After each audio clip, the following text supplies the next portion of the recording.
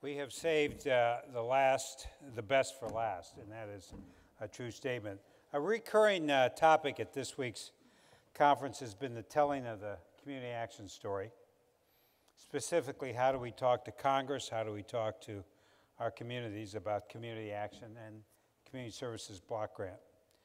We thought it'd be interesting to broaden this discussion. How do we talk about poverty? Our panel this morning focuses on poverty in the press. How does the press report stories of poverty? How does this reporting affect what the public thinks about poverty or poor people? How does the press influence what people think about the anti-poverty programs like ours? We have a panel of 4 outstanding journalists that are here to share their views on this important topic. As background for the session, we presented them with 3 general themes. First, it's generally agreed that poverty is underreported in the mainstream press, especially at the community level. And even when stories are told, they sometimes perpetuate the stereotypes or lack content and context. Second, the journalism profession is responding with some creative initiatives to encourage more and better reporting about poverty. Some of those initiatives support low-income journalists who couldn't otherwise do the work in order to broaden the range of voices that are heard. And finally, local anti-poverty agencies can play a role in helping shape and tell the stories of poverty in America. Our moderator this morning is Terrence McCoy. He's a reporter for the Washington Post. Terry covers poverty and social issues in urban and rural America. He's received numerous awards, including a 2016 George Polk Award for stories that showed how companies in an obscure industry made millions of dollars from exploitative deals with the poor and disabled. Prior to joining the Post in 2014, Terry was a staff writer at the Miami New Times and a reporter at the Houston Press. He also served in the Peace Corps in Cambodia. We're honored to have Terry moderate our session this morning and to have such a distinguished panel of journalists. Terry will share some of his own views on the topic of poverty in the press, and then we'll introduce the other panelists today. Following their remarks, we'll have time for questions from the audience and from the members themselves. I look forward to a lively and timely conversation. So please join me as we kick off our panel of poverty in the press.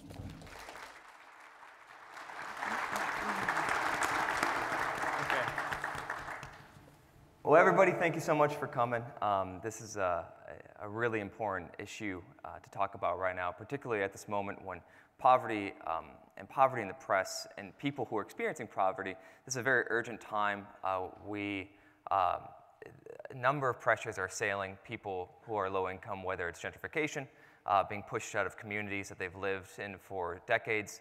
And we're also in a time of an administration that is trying to push forward a lot of initiatives that are rolling back a lot of the social safety net. So this is a really important moment, as you all know, and I'm really excited even to talk to you because you oftentimes are the people who I'm calling to try to see if I can find any sources for the communities that you're serving.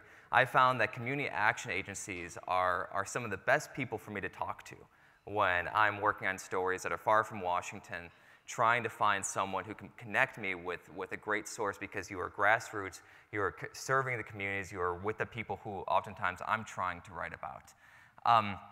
That said, so this is a really important time and it's incumbent upon us as journalists to be able to get this story right. And how do we tell this story with nuance and complexity and do justice to the people who are covering? And that's what this panel is going to be about.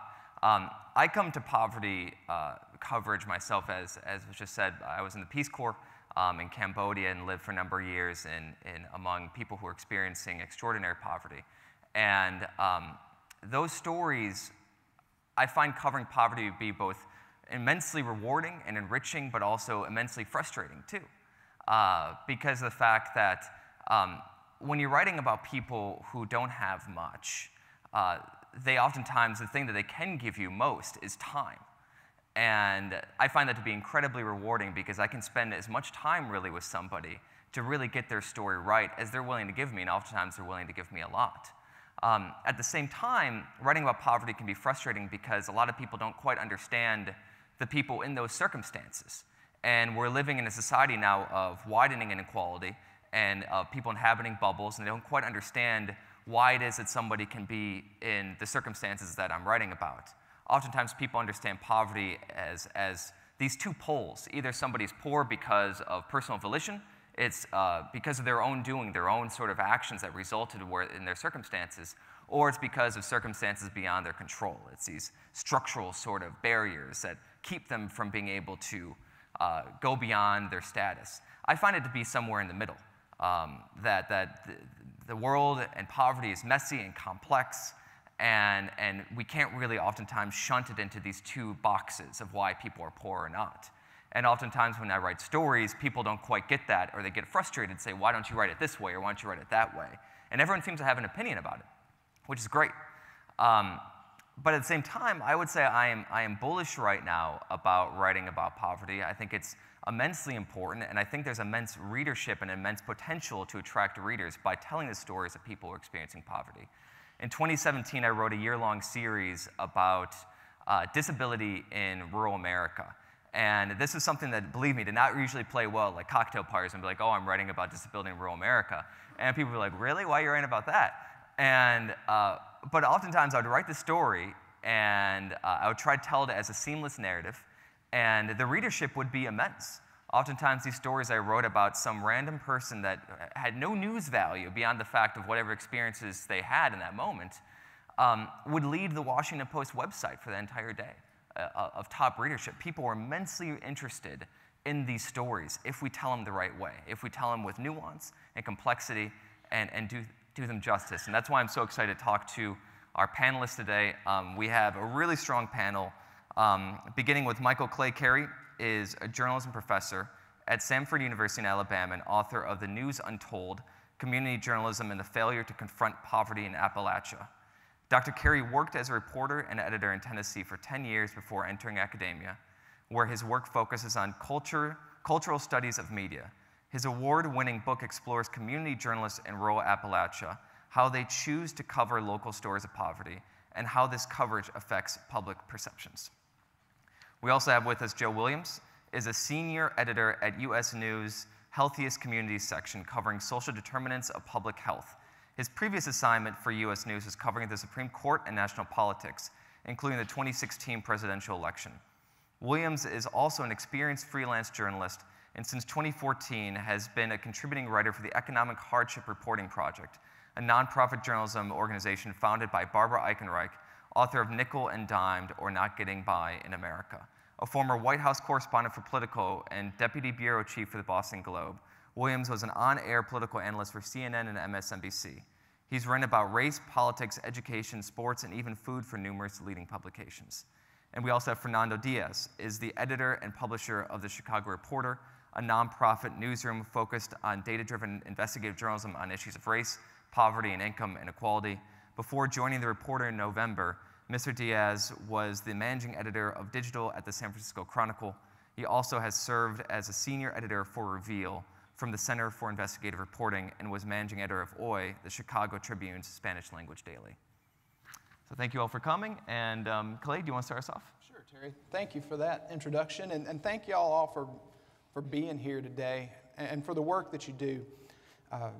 One of the things that Terry didn't mention in his introduction that I think is maybe pertinent for you to know about me is that I'm a small town guy. I grew up in Hartsville, Tennessee, a rural community in Tennessee, served by the Mid-Cumberland Community Action Agency. Any Mid-Cumberland people in the crowd? Nashville, Metro Action. I know where you are. Good deal. But in that small town, I had the opportunity to see the good work that organization did from the perspective of a community member as well as a journalist. And so the work that y'all do matters in your communities every day, and I really am grateful that you are willing to do that work. Most of my primary interests as a journalism person and as a writer and a researcher, lie in the field of thinking about how local media organizations influence civic life in rural communities. And so my work on the news Untold was largely focused on that, on thinking about the ways that local newspapers in small towns write about income insecurity and how that in turn shapes the views that the people who read those news outlets have of the issue and of their neighbors. I'm also involved in an organization that's working on an effort called Media Seeds, which is working to try to build capacity for journalism and community engagement in small towns in Appalachia, Ohio right now. And the common theme that runs through both of those efforts is the idea that local journalism, when it's done well, can build the capacity to have a more inclusive community. We can have more voices in the civic discussion and more diverses in the civic discussion when we make that a priority and when we do our due diligence to make it happen. But unfortunately, we know that a lot of times that isn't what we get. Often small towns, and this is the crux of my work on the News Untold, often in small town journalism, there's little to no reporting on economic insecurity. And that's even true of communities where poverty is a huge problem. So we often see no coverage of these issues, and when we do see coverage, it's often not done very well. It is a brief story about unemployment numbers that were released or a check being handed off to a nonprofit organization, and a lot of times that information kind of divorces economic insecurity from its local context.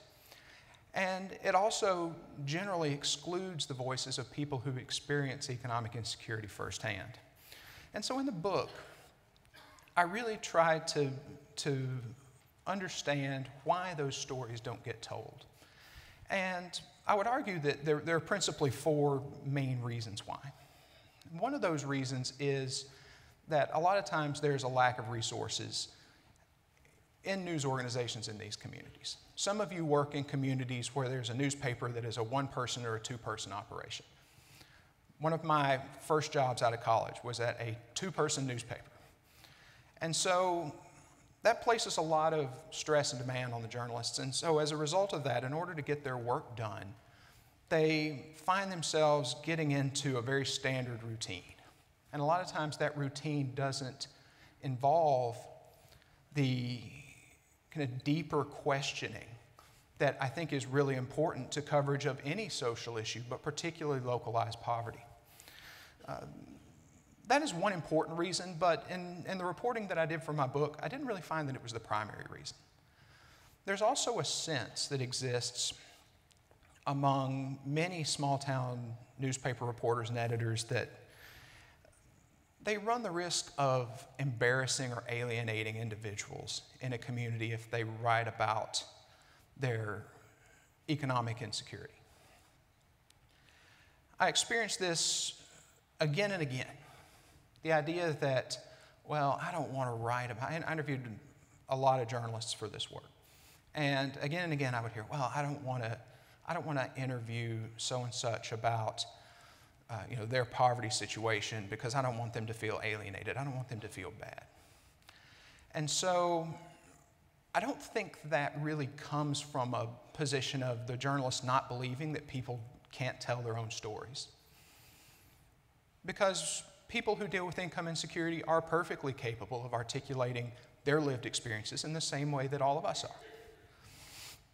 I think it often comes more from a perspective of being concerned about how the community at large will react to the telling of those stories. And there's also a sense that is kind of coupled with that I experienced in a lot of communities that had been dealing with poverty and unemployment and these issues over a long term. I often heard journalists tell me that, I don't want to tell these stories because it'll depress the community. One of the people who I interviewed was the editor of a small town newspaper near the Tennessee-Kentucky border. And his community, at the time I interviewed him, had the highest unemployment rate in its state for every month for, I believe, 3 straight years. So it was a place where unemployment was constantly a problem. And when this community was featured in regional news, that was always the frame. Here's this town, highest unemployment rate in the state. They can't do anything about it. Here's what they're trying to do. And so the editor of this newspaper told me, that's all people ever hear about us. In this community, when we're in the news, that's all it is, unemployment, unemployment, and people just get beat down. And so his perspective was, well, I don't want to write about poverty in that way. I want to do something else that lifts us up, but he didn't really know what that was. And so that's an area where I think that community action agencies and other organizations can really help people who work in media find that answer. And then the other principal objection that I found among community journalists and small town newspapers, editors and reporters when they were faced with the issue of why they don't write about poverty was this idea of journalistic objectivity. A lot of people would say, well, I don't want to start a conversation about poverty in my community because it's not the journalist's job to make the news, it's the journalist's job to report the news. They were fine with covering poverty if the city council was talking about it, or if the Chamber of Commerce was talking about it, or if the county commission was talking about it, or if your organizations were talking about it. They were much more hesitant to try to start that conversation themselves because they didn't want to be viewed as straying away from this kind of straight down the middle idea of what objectivity is. And so what are the consequences of all this? Well, y'all see it. I don't have to tell you, but dominant narratives about poverty aren't challenged when we don't cover it in a more rigorous way. In Appalachia, where most of my work kind of falls, there's a dominant understanding of poverty as a cultural component of communities, that it's just ingrained in a place, and that there's nothing you can do to change it because it's just a fact of life. And I know that's not true. And those of you who work in the region know that that's not true. But it is a view that a lot of people in the region and outside the region hold of why poverty persists in that part of the country. And when we don't present another narrative to challenge it, then it sticks around. And so another side effect of this is that important voices don't get heard. People don't get to engage in the conversation about their own conditions. We rarely see the people who face income insecurity on a day-to-day basis with the opportunity to tell their stories. And so what I want to kind of leave you with is some ways that we can challenge this. Usually when I talk about my book, I'm talking to an audience of newspaper people or journalism students. And so what I have to try to tell them in a gentle, friendly way is that they need to really start thinking about what they're doing a little harder. But for this audience, I want to give you some tips that I think can help you as you go back into your community to try to create an environment where news coverage of poverty and other social issues that you're dealing with are a little more productive and a little more inclusive.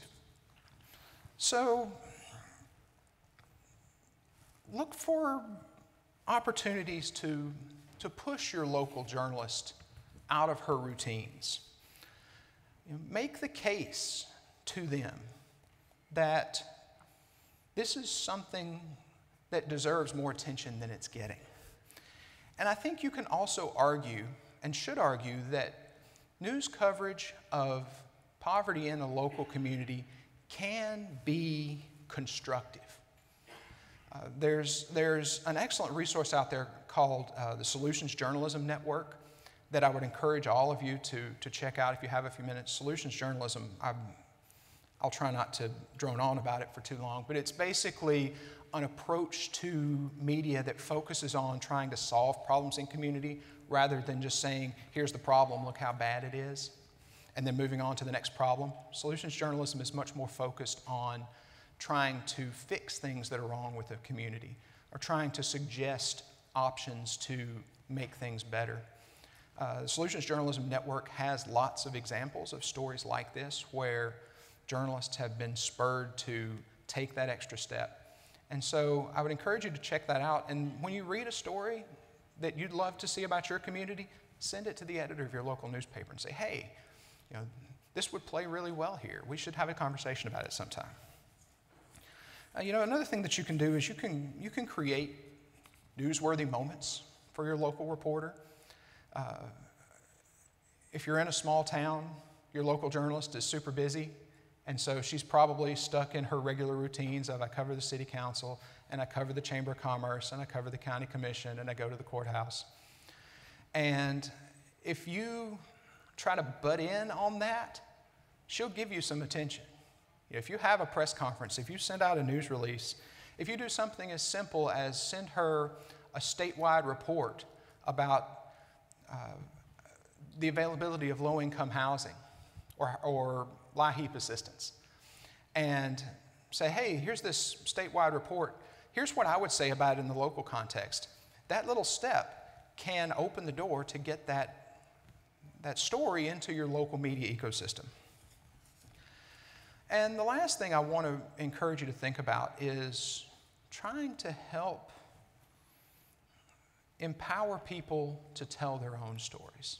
I think this is where news organizations have the most kind of transformative power.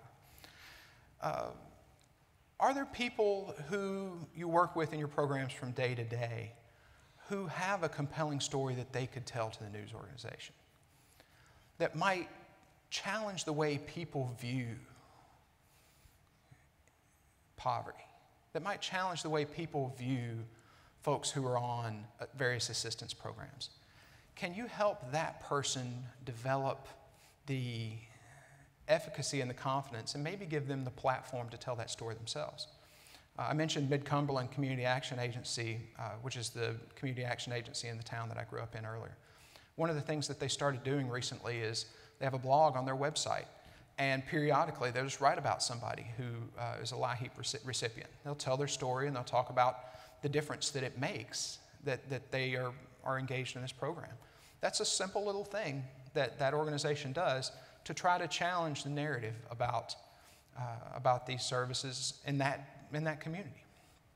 There's something really transformative, I think, about a community hearing those stories for the first time, but there's also something really empowering about giving an individual the opportunity to tell her story or his story for the first time as well. And so those are just some things that I'd encourage you to think about. And with that, I'll stop, and I look forward to talking more. Thank you. Joe? Hi, good morning, everybody.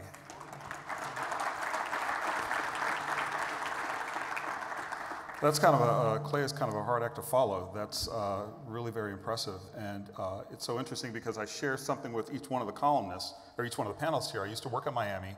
I'm from Tennessee. Never worked in Cambodia, but there's time to get there. So I represent the Economic Hardship Reporting Project here on this panel, and my day job is I'm a senior news editor for U.S. News and World Report, and what I cover is social determinants of public health, which a lot of you are probably familiar with, which was an odd assignment for me because I walked in the office one morning on a Wednesday in March, almost a year ago, and I had been a Supreme Court reporter. So that morning I walked in expecting to do a story about the latest rulings and so forth. I walked out that afternoon as a public health reporter, which was really kind of interesting and amazing and kind of challenging and had me scratching my head. It was like, well, what just happened? But what happened was, I think, a really exciting turn in my career and something that's given me an opportunity to present the nexus of my moonlight job and my day job, because public health and income are very much intersected. And my work at EHRP is very much related to how income inequality and economic pressures are driving down income across the spectrum, but is increasing the number of poor and is also creeping up into the middle class. And as I've been a reporter for many, many years, probably longer than anybody here on this panel, but the one thing that I noticed is that everybody likes a good story. You know, it can be from anywhere. It can be from Appalachia, it can be from Chicago, it can be from DC, it can be from the suburbs. So I think that's the one thing that the initial overarching theme that I want to talk about for a minute or two. And I've been on both sides because not only have I been a reporter and now am covering poverty, I actually was poor once myself. It was very briefly, not too long ago. I'd lost my job. I ended up getting evicted. I couch surfed for a while, and I finally started doing what I know best, which was keeping a blog and writing. So I'd write every single day about what happened to me that day, about what the transit bus was like, about what it was like going to a social service agency, and about what it was like trying to resurrect my life after falling out of the middle class, basically to the bottom, because my parents grew up poor. They built a life for me and my sisters. We all decided, we all became educated and were in reach of achieving the American dream. And I think I read somewhere where it takes 5 generations to break the cycle of poverty. We were the 5th generation, but it was so fragile, and it is so fragile, that it takes very, very little for somebody to fall from the middle to the bottom. So that's been the basis for a lot of my work for EHRP, as I've written essays about what it was like to be evicted and why it was such a problem nationally. I wrote about transportation deserts, which a lot of you guys are familiar with, particularly in rural and exurban areas. I wrote about the underbanked and how I was underbanked and what I did to get by to do that. And so I kind of became, I used my own personal experience as kind of an avatar to tell other people's stories. And use my own personal experience as an opening and then talk about the broader issue, which I found was really, besides incredibly frightening, was really kind of gratifying. And to Clay's point, it gave me an opportunity to tell my own story, but use my story as a voice to tell about this larger problem. So in talking about that, I kind of wanted to warn you that I have a tendency to have what I call soapbox moments, where I'll get so really passionate and fired up and invested about this thing that I just can't help myself, but I have to nudge aside my journalistic bias and just say how ridiculous this problem is and why we're experiencing it, and how we can, as journalists, write about it and overcome it. The one thing that I would start talking about in terms of this discussion is that a lot of people, a lot of reporters, and a lot of organizations don't like writing about poverty because it's as Clay mentioned, people don't want to drag a community down. They don't want people to feel bad about themselves. But I've found that a lot of it is whistling past the graveyard, that we're all walking on this thin sheet of ice called the U.S. economy. And if we break through and fall down, who is going to help us up? We might be the person who is embarrassed by what has happened. We might be the person that has to ask for help. And so to try to talk about it and discuss it, kind of like the Bloody Mary thing in the mirror. If you talk about it, you get yourself thinking about it, it might become real. So that has been my experience in trying to get newspapers and news organizations to really understand that this is an issue. 40% of all Americans don't have enough in the bank to weather a $1,000 emergency. And I think the percentage goes higher when you talk about, I think it's 30% don't have enough to weather a $400 emergency. And these are people who have jobs. These are people who are going to work day to day, ride the bus next to you. Bankruptcy, job loss, a bad illness, any one of those things can cause your neighbor to become poor. College is increasingly becoming out of reach, and we know that college is the ticket to the middle class. And it's even worse for people of color, because as the saying goes, if white America catches the cold, black America catches pneumonia. So it's that much more difficult if you're a person of color to dig your way out of a hole or to make it and advance as much as the economy has changed. And all that to say that the face of poverty has changed. And I think that's one opening that you might have when you're talking to your various news organizations about stories and to bring an issue to the fore. The face of poverty has changed. It no longer looks like the homeless guy with a card on the corner. It looks like the mom dropping her kids off at school and then making a side trip to the food bank.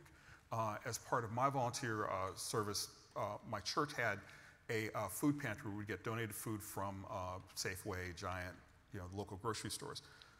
On Tuesdays, the first of the month, the line would be stretched right around the block. And there would be people in white collars, there would be people in uniforms, there would be people who you did not expect would have to take advantage of these services. The government shutdown kind of re-emphasized that point that we had in December, where you had communities helping create public services for military service members and for government employees who had missed a paycheck or two and couldn't figure out how they were going to feed their families. So the face of poverty is changed. I'm certain every one of you thinking, sitting here right now can think of somebody who might fit that profile that might become a story that you might be able to pitch to your local newspaper. The other thing is gentrification. I live in DC here, where it's just been a nightmare. And it's pushed people from the urban center, poverty-stricken people from the urban center, out to the suburbs and even further to the exurbs. So you have a growing poverty crisis in suburban America that's not really being talked about. I live in Montgomery County, one of the richest counties in the nation, not just in Maryland, but one of the richest in the nation that has a problem with poverty in certain areas. There are pockets where people are just destitute. And it always strikes me how in the middle of the richest country, in the richest county, in the richest state, in one of the richest states in the nation, that you can have this problem and not have it be alleviated. So pointing out these contrasts are also very good stories for journalists. There haven't really been, I may be corrected if I'm wrong on this, but I don't recall any new major sweeping poverty initiatives since a lot of the organizations that you guys work for came into being. We don't have the war on poverty anymore. A lot of people have considered it a failure. Why is that? Is there examples that kind of indicate or illustrate what has gone wrong and what, to Clay's point about solution journalism, what can be fixed? And the ripple effect is touching almost every issue you can think of. Education, there's a poverty component. We're stuffing backpacks for kids who don't have enough to eat. Housing, certainly, we ran that down a little bit about how rising increases are pushing people out of the city center and more into the suburbs. Education, housing, transportation. One of the stories that I did was best received was about how there are these transportation deserts in suburban America where people who are poor are looking for jobs. The jobs are over here in another suburban community or even another city center, but there's no way to get them from there to here unless they have a car. Daycare, I don't know how many moms are in the audience, but one of the other stories that I've written that kind of went viral is the fact that daycare is almost as much as a college tuition, but your daycare provider, the person who you hand over the toddler to in the morning, makes less than, in some cases, a guy working at McDonald's down the street, taking care of one of the most precious resources a family has. Why is that? How does that happen?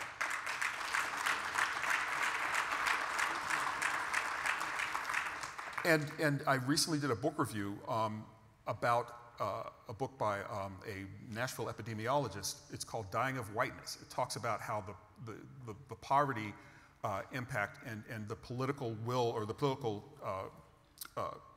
sort of motivation to end poverty programs, to slash them, to punish the poor with work requirements for medical insurance, or even, in Kansas they had one initiative where you could only withdraw $25 a day out of an ATM machine if you were getting public assistance. A, try finding an ATM that will give you $25, and B, try spending that in one day that doesn't require food and try to make that stretch out. How these poverty initiatives are literally impacting the health of white America. It's measurable. There are measures in years lost, years of life lost for people who want to punish the poor, because it creates a ripple effect and it damages the wellness of a community. So all of these are really fascinating, to me, I think, fascinating stories and angles that I've tried to explore through my stories. But ultimately, I think there is an appetite for this, and all you have to do is look at the most recent bestseller list, because currently one of the bestsellers is Made, about a woman who worked her way up from being a domestic to graduating college after being in an abusive relationship and having to depend on social services. Evicted was a bestseller a couple of years ago.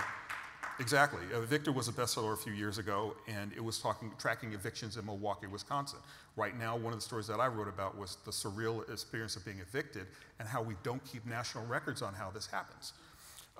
Another story you all familiar with, Hillbilly Elegy, rocketed to the top of the charts. It's going to soon be a major motion picture. like Clay said, people want to read about this. I think in part because they're fascinated by how this happens in one of the richest countries in the world, but also because there's an aspect of whistling past the graveyard. I hope this doesn't happen to me. Let me figure out what happened to them so I can avoid that. Ultimately, I think that good stories will out, and I'll stop rambling here in a minute and say that good stories will out. Journalists want good stories. They usually go against the grain, something unusual or striking about a situation. It demonstrates an underreported problem like daycare providers getting low pay and like having not enough transportation to get poor people from a job to where they live. It's relatable and changes the face of poverty. It's no longer the other, that poor guy living in the projects. It's the guy living next door who's having to survive on public assistance. It's the vet, it's the teacher, it's the lawyer who are just getting by and maybe have fallen to the bottom, and that is a very relatable story as well. And it touches everyone and all issues that we face every single day. If you've got examples of that, which I'm sure many of you do, that's another really good sell. The poor next door, as I call it. So all of that to say that the opportunities are out there. We are having more and more organizations, mine included, because I find I'm very subversive about writing about this in my day job, where I went to Nashville to write about how great this one community was, Williamson County, Tennessee, how it was rich and affluent and had the best health in a really kind of marginally healthy state. But I kind of used that to talk about gentrification in Nashville and how it's pushing all these people south. And yes, this is a really great community, but the other ones are having pressures on them. So it's creativity. It's something that I'm very passionate about, as you can tell. And I think that as the passion that you guys have for the work that you do can translate in some of these stories and can help get them told in major or even smaller publications. So thank you.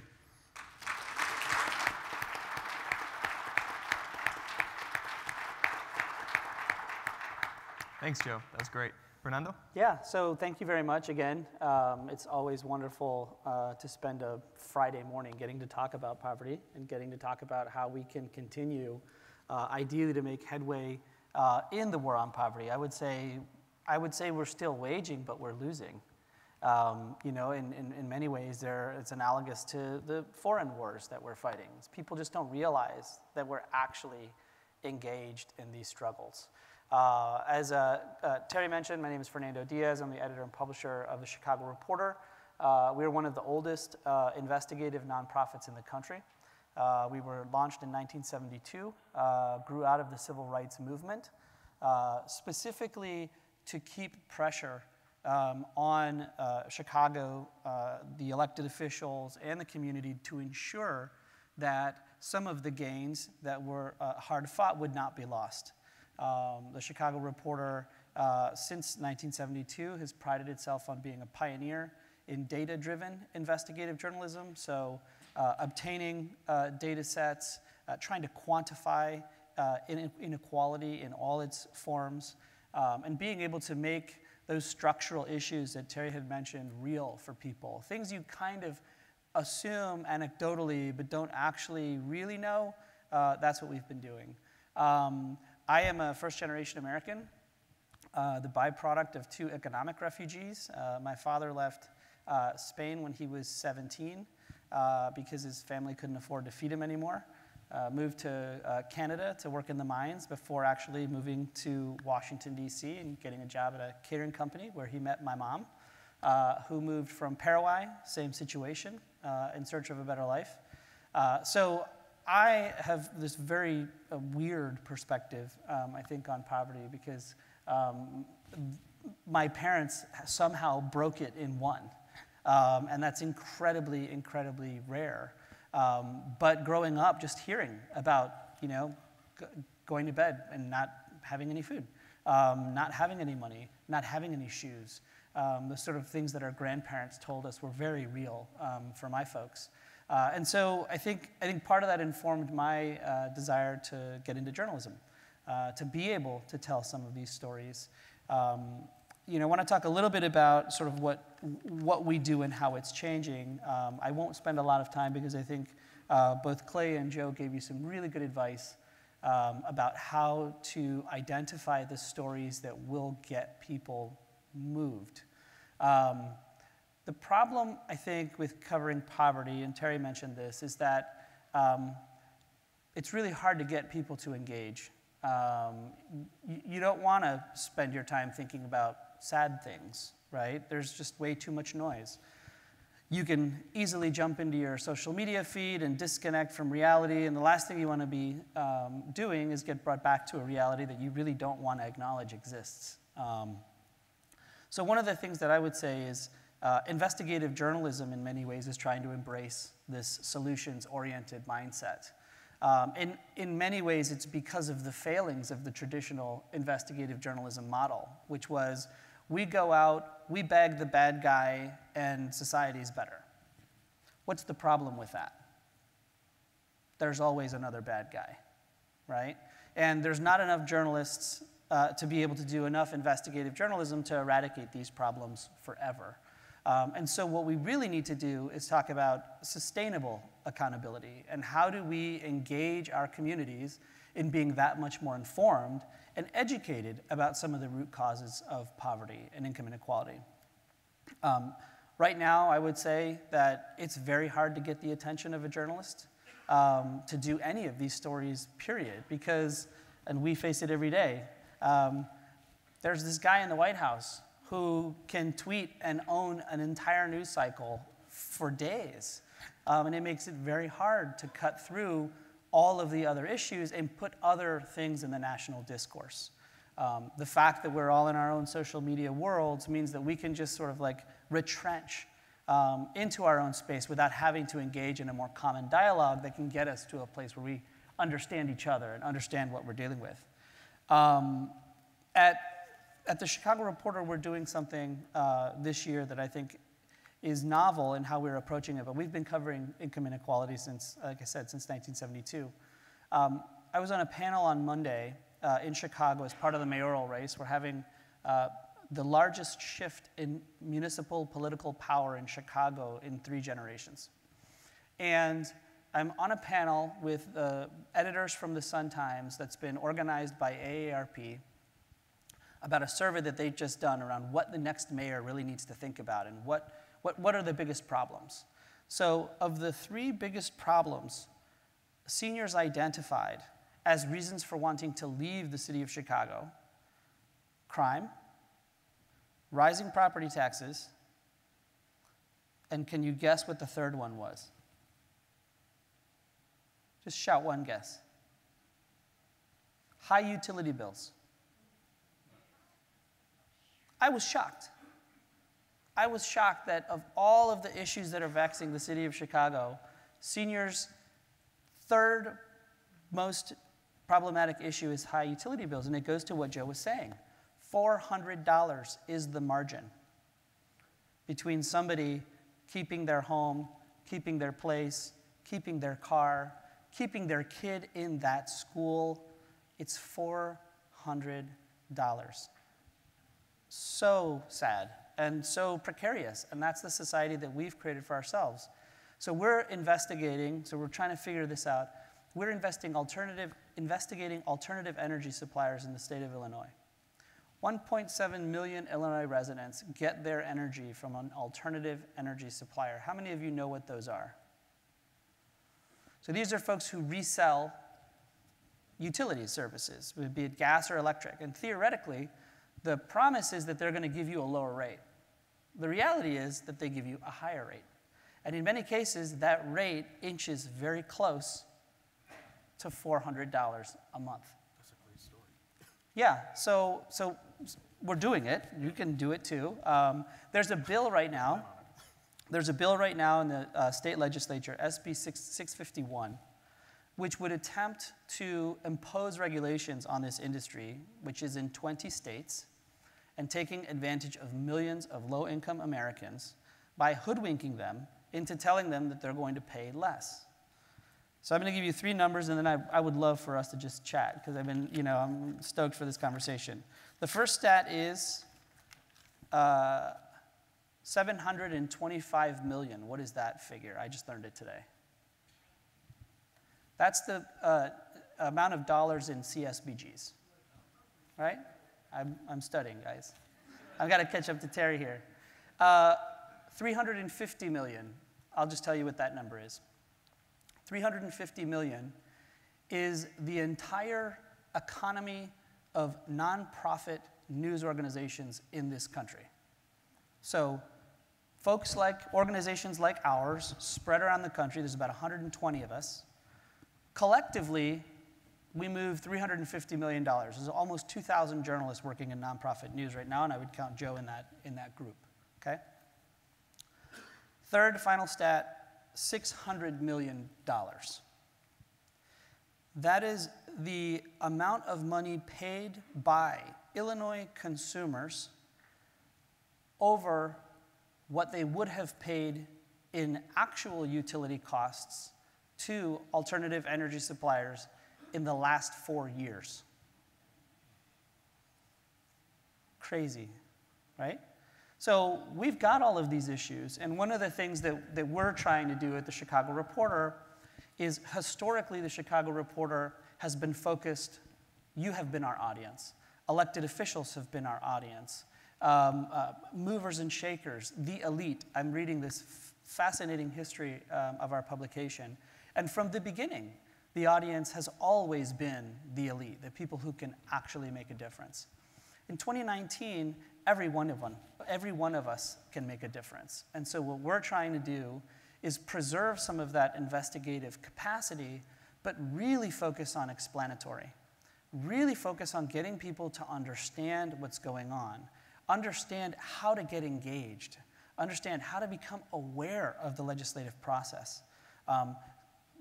Read before you sign, things that seem so basic, but are so important. So you guys, with the weatherization programs that you have, with the access that you have to these folks, are already doing that work.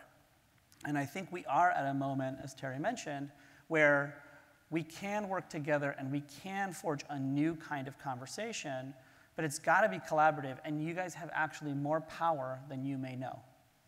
Because as Clay said, you can tell your own stories, right? And you can identify because you know them better than any of us, and you'll probably get more return investing in identifying and telling those stories yourselves than in trying to pitch us to do them, right? Because we're going to end up having to sort that through, and each one of us is going to have to cut through a newsroom and cut through a news cycle and cut to an editor who's going to end up ultimately deciding to greenlight or approve of that story. So I'm excited about this conversation, excited about what you guys are doing and have been doing for such a long time, and ideally how we might be able to make a more sizable dent in this war on poverty.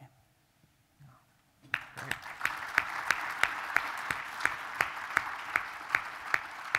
Well, thanks, Fernando. That was great. That was great.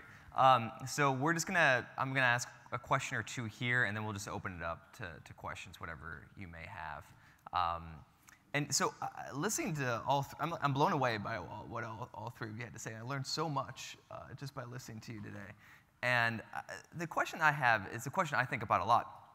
Is poverty is at once so important, but also so big, it's hard to sometimes conceptualize it. It's hard to think about it. It's hard to be like, how do you take this massive issue that affects tens of millions of Americans and tens of million more Americans who don't even realize it could affect them? And how do you storify that?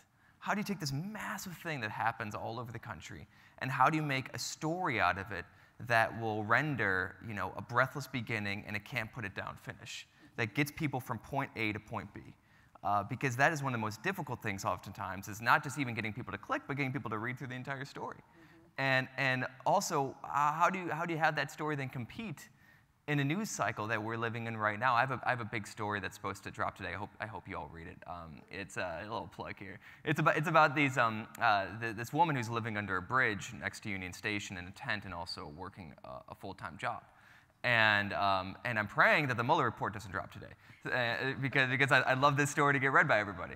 But this is the sort of environment that we're living in. Is that we want to do as good a job as we can to write these stories as well as we can, but there's a lot of competition for eyeballs. So the question I have for you all is how do you win that competition? I'll try to answer. It's very hard. But I think if we are not challenging the conventions that we use to tell story or to tell stories, then we're not really going to make an impact. And one of the things that we're trying to do very deliberately is shift our focus and audience. I think as a journalist, I'm always wondering, who's the audience for this story? You know, who is going to read this story? And if they read this story, then what are they going to do with it, right? And there's sort of like 4 outcomes that can come from that. They can be outraged, happy, sad, engaged, motivated to action, or bored to death. They can share it. They can support our organization, as we're a nonprofit like many of you guys. We subsist on foundations and donations. Or they can actually do something with that story. But very often, our stories are not focused on the actual person, right? The framing is about poor people as victims. And I think that's one of the biggest problems. Yeah, I think so. And so because automatically they're a victim, they're powerless. When I was at the Spanish language newspaper Hoy, I'd been reading it for years because I'd been in college in Chicago, and I just noticed every single day there were photos of protests. Protesting for increasing the minimum wage, protesting for housing, and it was a very effective way that the nonprofits engaged in these social struggles had developed very good relationships with the press and were getting their stories on the front page. But what did that mean? It meant that we were portraying an image of this community as perpetually protesting and never actually winning. So we were subconsciously saying that these are ineffective agitators on these social issues that are intractable, because it's every single day. So part of what we're trying to do, and I think where you guys are actually in a very optimal position, is to really empower people who are poor. And I think when you're talking about some of the stories or some of the books on the New York Times bestseller list, right? Some of them are because it's a hero's journey. It's somebody who overcame, almost insurmountable odds, right? And so being able to empower people and make them aware is incredibly powerful. And ultimately, as a journalist, I think it's a much more effective means of orienting the story because your audience is of one, right? Instead of thinking that you've got to capture everyone, you're really talking to somebody who's directly affected by the issue that you're covering. It's harder because how do you get to that person? How do you get that story to that person? How do you cut through the news cycle to make sure that that story gets out there? But ultimately, it's a different frame of mind, and I think that's one of the areas that we're excited about, because now it means we have to think less about sort of depending on the forces that be to change things, and actually empower somebody to change their own situation, in as much as they might possibly be able to. I have one more follow-up question for that. So something that I think about a lot when I do this work is that the best way to be able to tell a story is to be able to focus on one person's narrative. That's the reason why those books do well, is this one person's story of whether they're going to succeed or fail. There's tension in that. People want to get to the finish of that story. But there's conflict in writing about poverty in the fact that if you just tell one person's story does not encapsulate an entire issue. One person's story does not encapsulate an entire segment of the population. So there's that tension between being able to tell a riveting tale of one person's struggle while also being able to encapsulate the broader issue. And it's something that I think I struggle with, writing stories of poverty, is how do you strike that balance? Yeah, I think one way, and then I'd love to hear what the other panelists say, I think one way is to invert the thinking that we have in journalism around the sidebar, or the news you can use element. Like sometimes we discard that because there's no space or because there's no interest, but really, and you guys are key because you are the experts there, right? So being able to provide information that is resources, that is organizations and agencies that can help folks who are facing similar issues, I think is one way to do that. Well, I also think that my framework in going to writing about these stories is, why does this matter? Why should my reader care about this? And certainly in the story that I wrote about college professors, adjuncts, having to go to food banks, I mean, to me, that was just, personally, it was infuriating, but secondly, it was, okay, this is one reason why your kid's college education, why you should be outraged by why it costs so much to go to college, because colleges tend to employ adjuncts, they pay them very low money. and yet they're still charging you or whoever might want to matriculate to this university Harvard, one of the wealthiest endowed universities in the world. Their service workers went on strike because they were getting sub-minimum wage and they couldn't live in an expensive city like Cambridge. That's a story that captures any parent of a teenager, right? And any person who has ever put on a uniform with a name tag on it to work a job of this sort. From my own personal experience, the stories that I had that went most viral, the essays that I wrote about, were when I worked at a sporting goods store.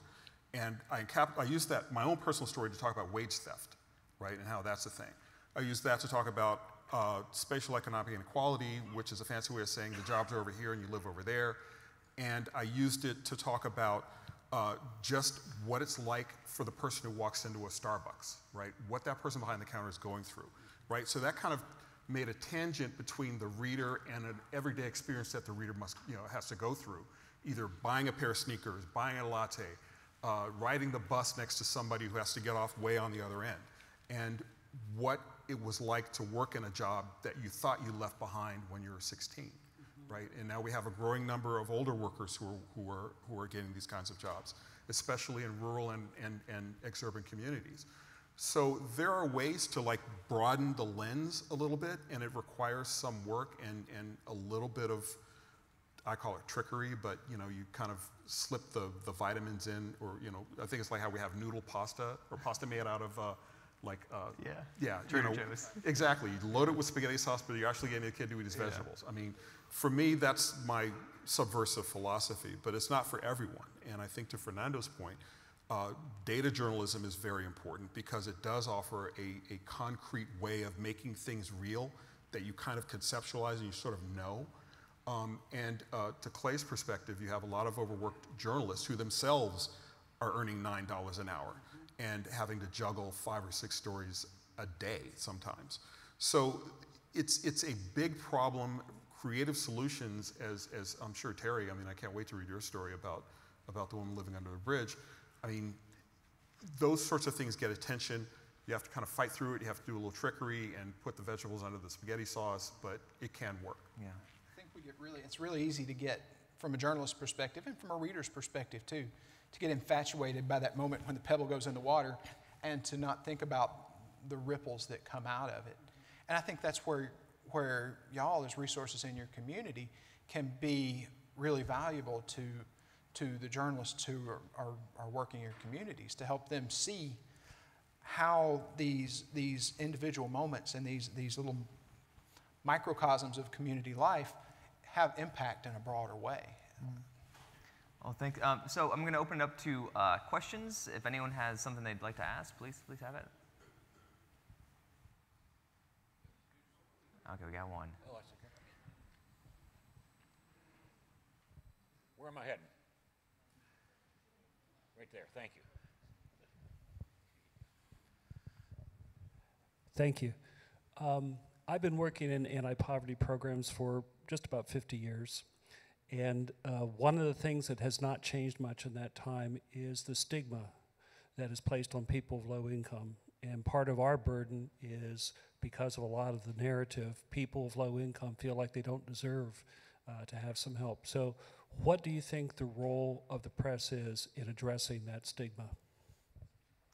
I would just say, when I write stories, and even when I write stories about people who are experiencing extraordinary poverty, the most important thing that I think about is how do you allow someone to always maintain their dignity?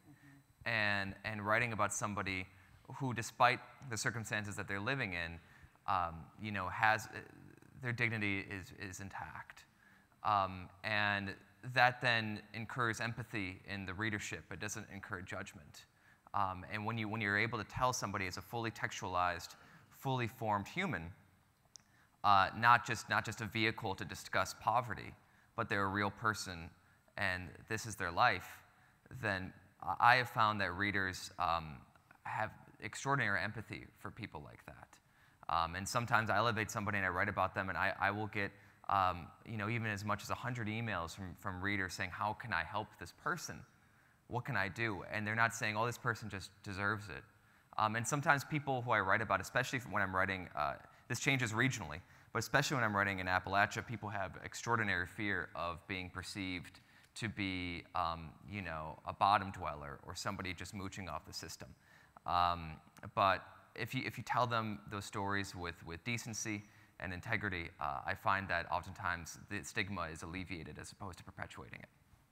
In Appalachia, there's a couple of generations of trends and journalistic approaches to that region that have contributed to that phenomenon. You know, what you're describing is one of the big reasons that I think a lot of journalists are hesitant to reach out to somebody who experiences income insecurity and ask them to tell their story.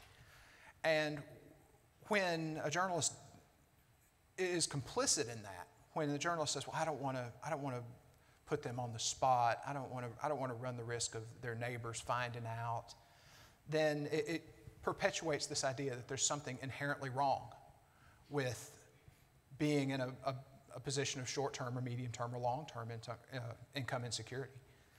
Well, one of the things that I found was one of the stories that I wrote recently that went most viral was when we went to Chicago to write about the opioid crisis and how there's been a lot of discussion about opioids in the hinterlands, but not a lot about urban, you know, heroin use. And I found a subject through the assistance of a local nonprofit, local drug rehab nonprofit, the Haymarket Center. And they connected me with him. And he had a very, very compelling story. I mean, he spoke very eloquently about a situation, was very open. But one of the things that I thought made the story was the fact that I was so infuriated by this, and another soapbox moment, I was so infuriated by this that I decided to expand the lens and write about how did things get this way in Chicago. And one of the things that I found out was that the neighborhoods that were burned and looted and razed in the '68 protest had not been rebuilt. I mean, since 1968, there were whole swaths of the community that were blank, kind of garbage-strewn lots with nothing in them. And so I felt like it was my duty to take the time to write about how things got this way. And that got probably one of the strongest reactions of any story that I wrote about the fact that there was so much history behind how this thing got to be there. And it's the same way in sort of the Appalachian opioid crisis, where people write about, well, how did it get this way? Why is it this way? And people want to be educated and informed, and when they're like that, the stigma falls away a bit, I think. Not completely, but at least somewhat, so we can get the conversation started about what to do next. Yeah, I'll just add, it's very hard, and I think it takes somebody with Terry's skill, Joe's experience, both professionally and lived, and you know, the same with Clay, to do that, because you have to get access, you have to make time, you have to develop trust. And then ultimately, I think as storytellers, we need to evaluate, can this person's story, like, does it really meet that criteria? Can it really move the conversation? Like, will people really identify or empathize with this person? And on some level, just to be perfectly frank, like, that's a mechanical calculation that we make, right? Because we don't have all the time in the world and we can't tell every story, so we've got to be very, very deliberate about which people and which stories and which storylines we choose. So that's where I would say, again, you guys have a sense, everybody doesn't need to feel comfortable in order to be able to put more faces on these issues. But there are certainly some people, like the gentleman that you found, who will be more comfortable, or who might be more open. And I think it's a matter of sort of like developing that level of trust, both that you have, but then ultimately, potentially with the journalist, to see if that bridge can be made. Hi, I don't think we know how to talk to the public. I don't think we're very good at communicating on the progressive side of the equation. I mean, I think that, like, you know, the conservatives, they'll use the worst, the peacekeeper missile. Remember that? The MX missile was a violation of every, ABM treaty ever signed, and we called it the peacekeeper. The Blue Skies Initiative, which was a polluting legislative proposal, and we called it the Clear Skies Initiative. And that's what the Republicans do. They take complicated issues and they they melt it down to very simple stuff, and then they speak to people on their level. We get accused of sounding like elites. I think we sound more self-righteous. And like, so when we say equality, I think what the average person hears is, oh, I get it. You want to take my money and give it to those people over there. Right. And so I think equality is a bad word. I think we should use the word fairness. You know, fairness is something everybody gets. It still means, everybody's got opportunity, right? So I think that we need to be careful about the language we use and try to speak to people at the right level. You know, when Obama proposed covering 40 million people with health insurance, we called it the public option. We might as well have called it the government boondoggle. If the Republicans had proposed it, and they really had, actually, a lot of the provisions of Obamacare came out of Republican proposals, they'd have called it the Health Care Opportunity Fund or Healthy America, the kind of language that nobody can really argue with. And so I think our side needs to do a better job. Frank Luntz spoke, if you remember, at the Club 199 thing a few years ago. He's the master at using those kind of words. Opportunity is a great word. We don't use it enough. So I'm wondering if you have any thoughts about that. Yeah, I'll try to be very brief on that. I mean, you'll never need to convince me that words matter. One of the things to think about, and I think, I don't know the headline on Terry's story, but we're moving away in journalism from the sort of more poetic headlines or headlines constrained by physical space that we used to have into, like, every headline starts with how, or this is why, right? And there's a reason for that. It's because that's how people search, right? And so, branding is an issue, but also making information accessible and findable. To your point about, like, how do we talk to people? It's also how do we prepare this information? How do we make this knowledge accessible in ways that will get people to find it? And we struggle with that in journalism because we want a beautiful headline, a beautiful title. We want poetry, we want the whole story in 8 words. And the problem is that that's not how people look for things, right? So in my shop, it's called SEO. Yes, it's called SEO. Search engine optimization. Give me a headline that's going to pop up when somebody goes to Google. Give me a headline that's going to catch eyeballs on social media. And that isn't always conducive to, the Fairness in Health Act or to, poverty, poverty alleviation, kind of things. And yeah, you're absolutely right. Language does matter. And the way poverty is discussed in this country, I think, has perpetuated the stigma, number one, and number two, has allowed opponents who believe that poor people are moochers or they're unlucky or they're not godful. It's allowed that narrative to seep in and take hold, and reversing it is going to be very, very difficult and quite challenging.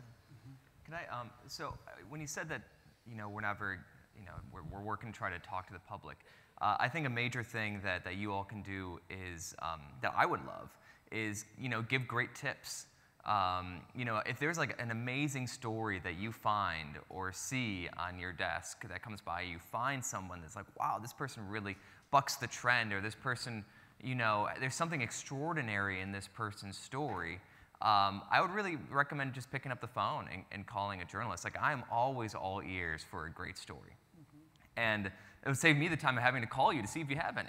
And just, one time I got a tip that was, that went on the front page. It was a big story about this guy who graduated from Harvard Law School with Chief Justice John Roberts, and now he's homeless living on the streets of Washington, D.C. And I was like, wow, that's a great story.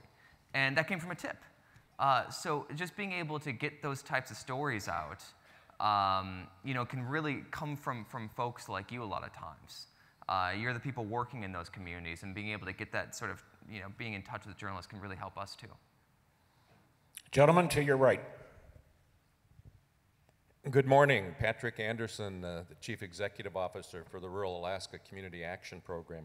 Thank you for probably what I would consider the best panel that I've sat through at this conference. This is for the 2 journalists, Mr. Diaz in particular, but Mr. Williams as a follow-up.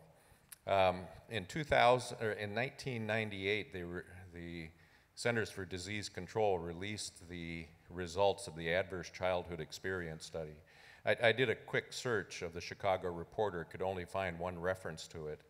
And yet, Danny Davis, the 7th District Congressman for Illinois, and Senator Dick Durbin, both co-sponsored a bill called the Trauma-Informed Care for Children and Families Act.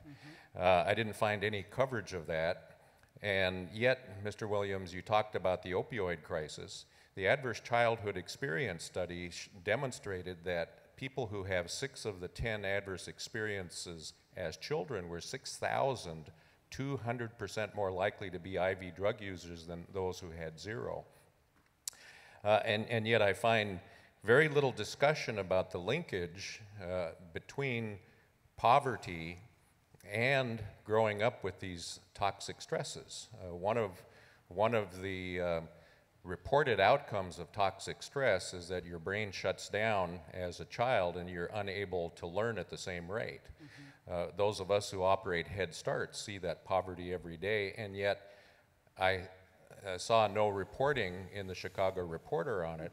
And Mr. Williams, I'm sorry I didn't do a search for U.S. News, but it seems to me that the relationships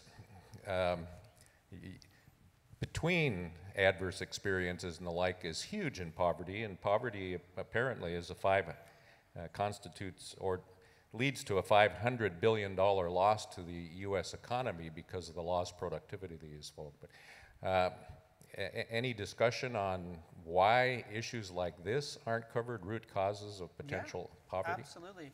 I would say that you are seizing on or identifying sort of like the Achilles heel, if you will, of investigative shops such as mine. I think at the peak, the Chicago Reporter had 7 people on staff. Today, there's 6, including me. So, you know, and this is not to excuse it. In 1998, I had just graduated high school. So I wasn't ready to write that story. We can't cover everything. And that's going to sound like an excuse because it is.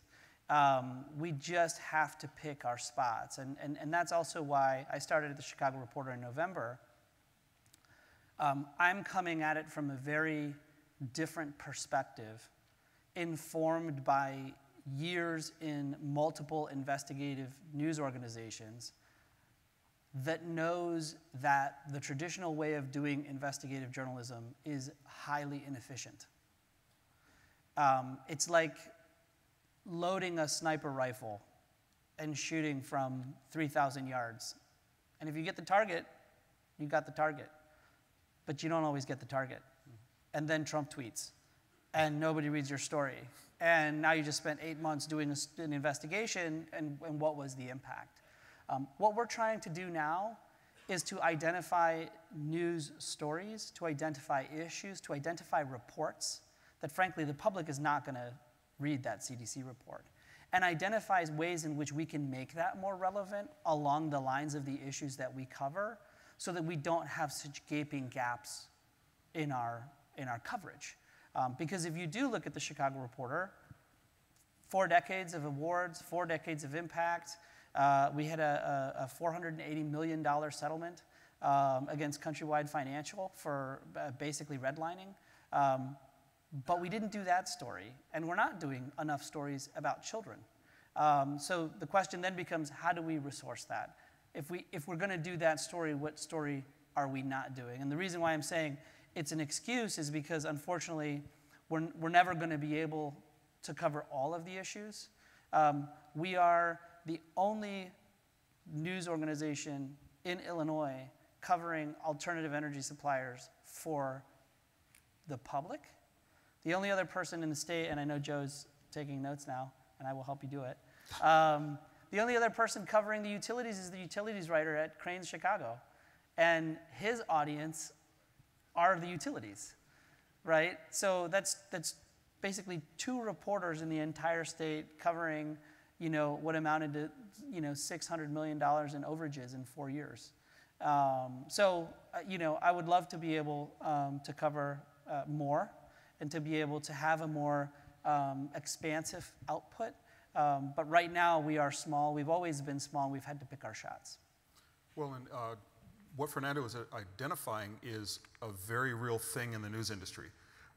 As the news industry has contracted, thank you, Craigslist, as it has gotten smaller and lost revenue, resources are getting really, really scarce. And we do have to pick our spots. And beyond that, there are all kinds of bloggers and people writing news sheets here and there that kind of nip at our heels as well and try to keep us honest and try to do the stories that we aren't doing. And that forces us to pay attention to them too, particularly if the story gets a ton of hits. That being said, I mean, I'm scribbling notes because I think for me that's a terrific story and I think I can get that story. But we haven't done it yet because that hasn't been what we do. We just went from a political shop to a shop covering public health with, you know, I hesitate to say their name out loud, but we have gotten a major corporate sponsor who has dumped a ton of money on us, and we're doing now public health stuff. But this is very clearly a public health story, and it's, I mean, one of the things I love so much about this beat is I can go anywhere and there will be stories everywhere. And I can't get to all of them like Fernando says because I do have certain obligations. I mean, right now we're finishing up the thing that's gonna drive a lot of ad revenue, which is ranking healthiest communities by metrics, by like data-driven stuff. Do I think that's a really great use of journalistic resources? Perhaps. Would I rather do a story about the CDC and ACE, which is something that I just became hip to not too long ago? And I think it's fascinating, and it speaks very explicitly to how these cycles of poverty continue. Especially my man in Chicago, Daniel, who I interviewed as a heroin addict.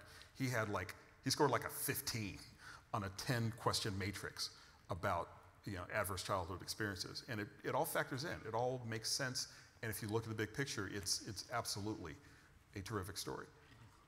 Gentlemen, based on the amount of time for this session, I think we have time for one more question, if I calculate correctly. It's over here. Thank you. Jim Schuyler with Virginia Community Action.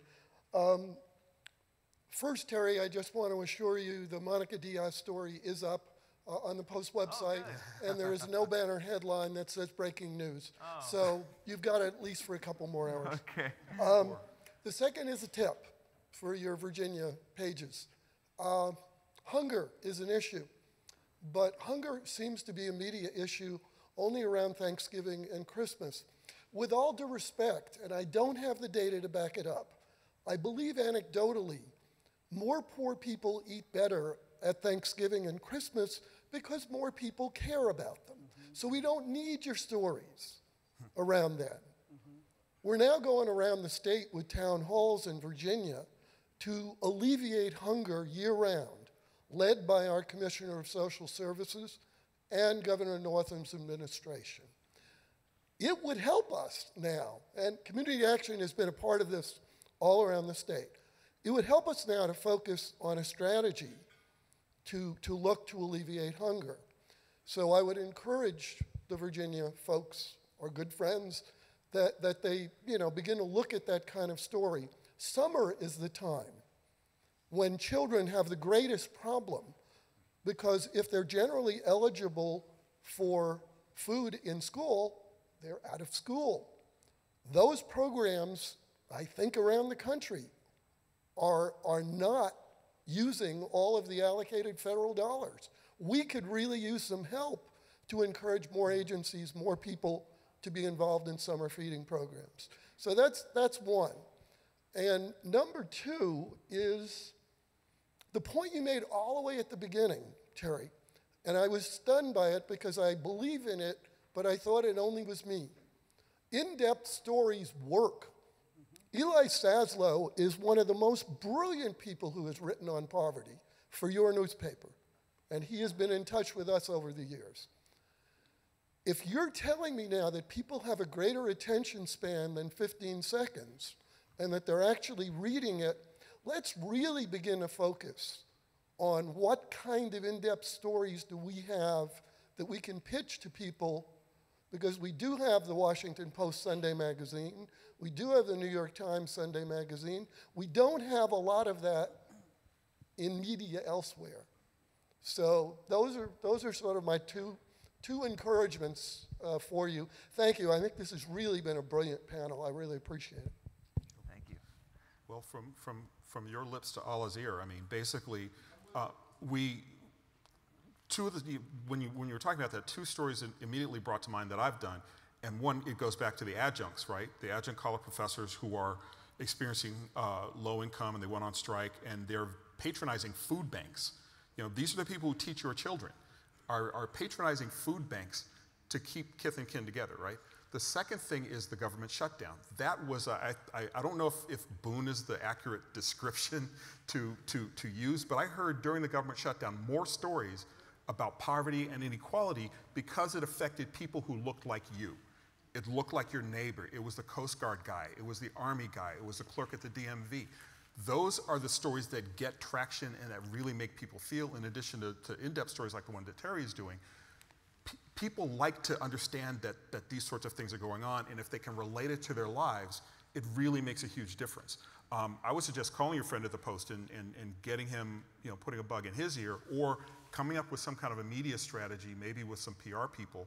Okay, how do we talk about this? Schools ending. My church does backpack stuffings, you know, for the same thing, you know, same reason, only on the weekends, right? They'll put, you know, ramen noodles, an apple, a banana, and a peanut butter sandwich in a backpack for a kid to go home for the weekend because they know that kid's not going to be in school. He's going to be hungry. I mean, this is the sort of thing that gets me really engaged, and I think would get other reporters engaged if you have a way to present it and make it relatable, or even talk about, you know, how during the government shutdown, food pantries were stressed to the point where they ran out because these aren't people that they normally see, but just one missed paycheck, 1 month of not working drove food bank patronages through the roof and caused a strain, and there were some poor people who didn't get services and didn't get meals because it put downward pressure on the system. Those are stories that I think, especially if they're data-driven or if you have some kind of a metric that you can pitch to a paper, actual facts, along with a face or along with somebody who can tell the story that can demonstrate it or illustrate it. The other thing, I was at a conference in New Orleans, homeless dormitories in college. Homeless dormitories in college. There are people students who don't have homes. They have college-run food banks for students. You know, to me, in the United States of America, where college is unaffordable, it's shameful. It's just, okay, I'm climbing down off the soapbox and going back to the real world. But basically, if you have some reporters that you have contact with, data makes a difference. Public face or somebody who can represent the problem to you makes a difference, and framing it in a way that can relate to a general reader and not just the elites who focus on poverty. I will just say too, and this may sound like an excuse, and I promise it's not. 4 jobs ago, I was on a blog network that the Tribune launched in order to create a larger local audience. I recruited 42 bloggers. We had 300 by the end of the first year. I would agree with you, Eli Saslow is brilliant. But I can count the number of stories he's done in the last 5 years on this hand, and I might have a finger or two left over, right? You guys, there's 400, I think, people in attendance here. That's 400 Twitter accounts, 400 YouTube channels, 400 blogs, 400 Facebook pages. I follow, just like Terry, we're always looking for people. Like, I just found out about this fascinating aspect of the Illinois legislature where there's a Facebook group of people who mobilize to submit witness slips in opposition or support of legislation, and that actually gets tabulated during committee. It's a tiny group, 2,000 people in this Facebook group, but that's viral for witness slips on legislation most people don't even know exists, right? The other thing I would say is there's a lot of out-of-work journalists, a lot of people who are leaving the field right now and have tremendous skill in telling these stories. If there's any part of your budget that can be shaved out for marketing or for outreach, and you can hire some folks to tell your stories. I follow Invisible People on Twitter, which is all about homelessness. That's how I engage with invisible people, is I follow on Twitter and I reshare their stuff. And I feel like, going back to those outcomes that I was identifying earlier, I'm not making a dent in homelessness, but I'm helping get their word out, right? And so maintaining presence on social media means that you can help fill those gaps, because the last thing you want is for them not to cover you on Thanksgiving and Christmas, right? What you want is more sustained, but you can actually drive a lot of that yourself. And so I would just say, if you take all of the energy that you're investing in trying to get, the Post to pick up this story, think about 20%, 30% of that energy in maintaining a presence around this issue. Now you're driving the conversation. You're bringing those people together. Yeah, especially in the advent of social media, there's more than one way to skin a journalist, basically, because you can get your word out on Twitter and in Facebook pages and in groups that might be specialized, and they can in turn amplify the message, which will catch the attention of a publication such as U.S. News or the Washington Post. All right, well, thank you all for coming. It's been great, and thank you so much for listening.